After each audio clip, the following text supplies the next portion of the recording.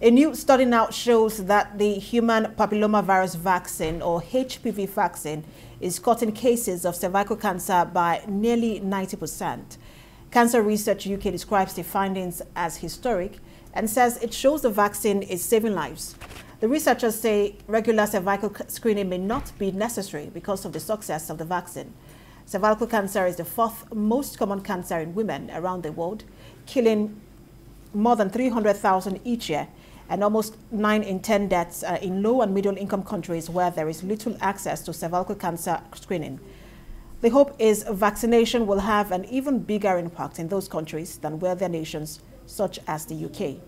More than 100 countries have started using the vaccine as part of World Health Organization plans to get close to eliminating cervical cancer.